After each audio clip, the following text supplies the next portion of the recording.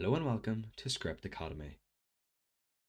This is the first of many parts in a short tutorial series just helping you get used to Skript and just learn a bit more about it. This is a beginner's course and we'll run through getting started with Skript, how to create commands, variables, loops, add-ons, and then how to handle errors. Before we get started, to show your support and to keep these videos going, please like and subscribe.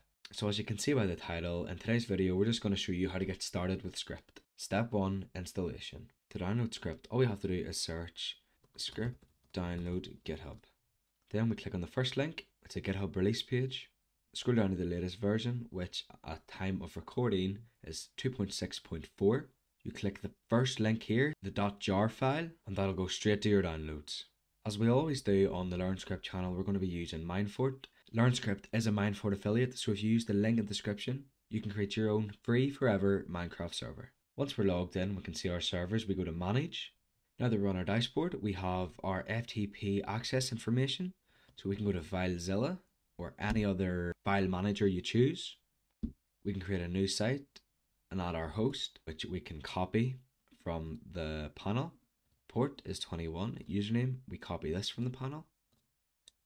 Password, we copy this from the panel. And hit connect. On the right here, we have access to our server directories. We go to plugins, and these are the plugins I already have installed on the server. And then we drag our Skript jar file into this directory. To reload your server, all you do is go into the dashboard and hit stop. Then once the server is stopped, all you need to do is start server. Now that your server is back online, /join your server name, type /plugins, and Skript will be installed. We go back to our file manager, we refresh, we go to the Skript folder, which is within the plugins directory, go to scripts, and we can delete all the pre-made scripts. Now we right click, create new file, and we can name it anything. So we'll just name ours Learn Skript, and it has to end in a .sk.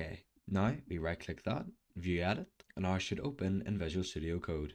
And that is it for this video. In the next Skript Academy video, I'm going to be showing you how to create commands and dive in a wee bit more on what Skript can do for your server and why your server needs Skript to be able to compete with other servers. If you did find this tutorial useful, please show your support by hitting that like button and hitting subscribe. Thank you.